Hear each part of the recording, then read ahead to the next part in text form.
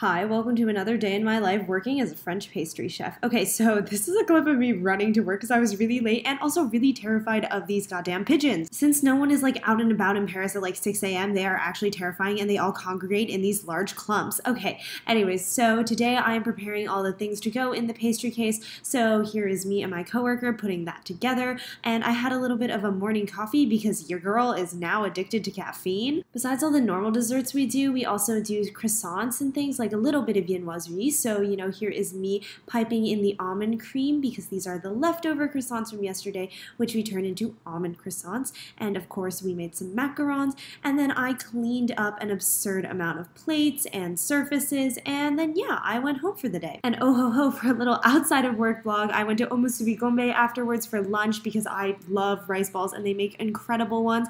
And yeah, I ate it way too quickly, so I don't actually have a video. So here's a photo of me staring into its soul.